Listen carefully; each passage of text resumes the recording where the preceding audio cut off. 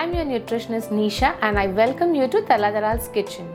Today I'm going to make a protein-rich recipe named rice and soya paratha.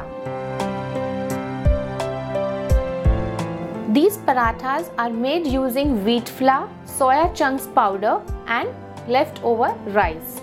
That ensures that you get your protein and amino acid requirement for the day.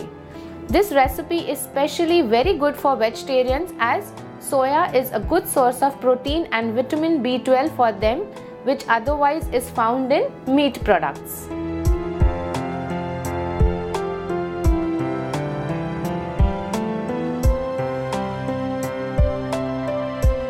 So let's begin making our recipe. As I mentioned, we are going to use the wheat flour,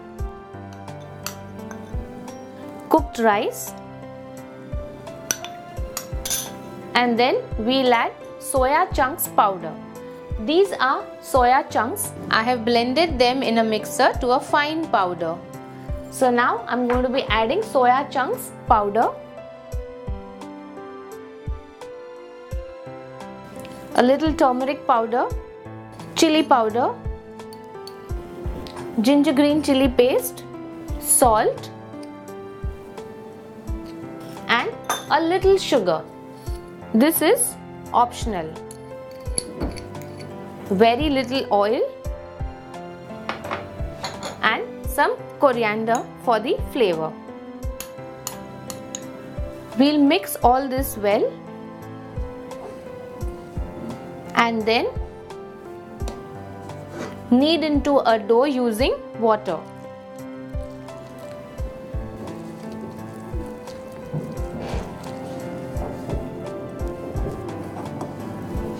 Isn't this a good way to use your leftover rice? And also, soya chunks which are usually used to make sabzis are here powdered and used to make a paratha.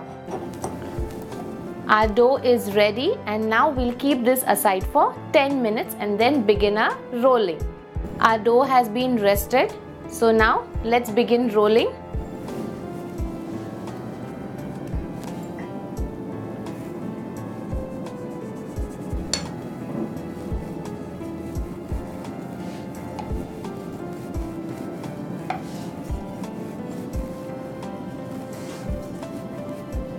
These are parathas and hence I am not going to roll them very thin like our rotis. Once you've rolled them, we'll cook them on a tawa. First, let it cook on one side.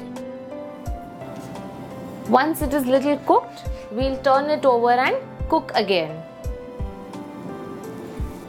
And then we'll cook them using little oil.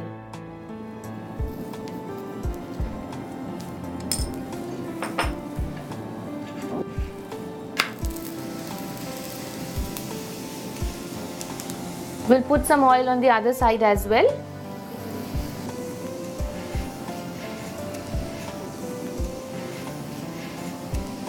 Cook it on a medium flame while pressing it continuously so that it cooks uniformly. Isn't it very easy to cook? And I'm sure these parathas will be relished by people of all age in the family.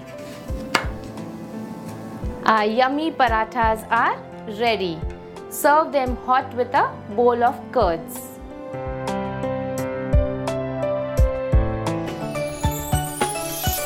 If you enjoy our recipes, click like. To see more of my recipes, click here. Please share your comments. I would love to hear them. I'm waiting for them.